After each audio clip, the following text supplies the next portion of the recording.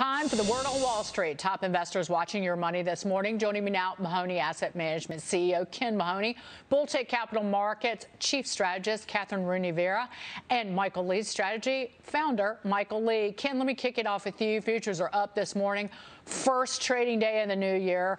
The Dow, NASDAQ, S&P 500 all ending 2021 in positive territory. For the year, the S&P gained almost 27%. It was hard to find a loser in 2021. What are you expecting moving into the new year?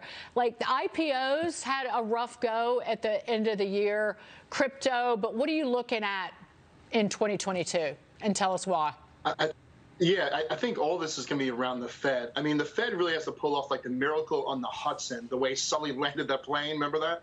I mean, somehow, you know, with a hot inflation number, somehow keep the nose up, so to speak, and not have a hard landing, so to speak. So, again, in a few degrees of separation to make that happen. And remember, the Fed has whipped a few times. Back in fourth quarter 2018, they started talking about raising rates, and 6 weeks later had an emergency rate cut.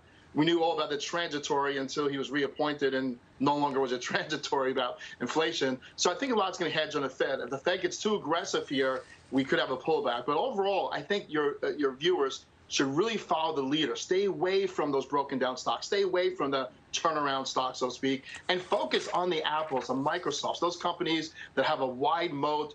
Barriers to entry are very difficult, and stick with the leaders. I think too many people are playing around with these turnarounds like the Robinhoods and Teladoc, and I think they're going to be disappointed, to tell you the truth.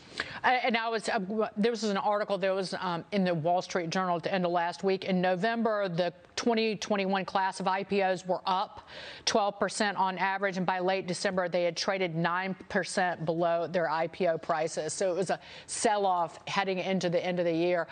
Mike, the Wall Street Journal, speaking of the Federal Reserve,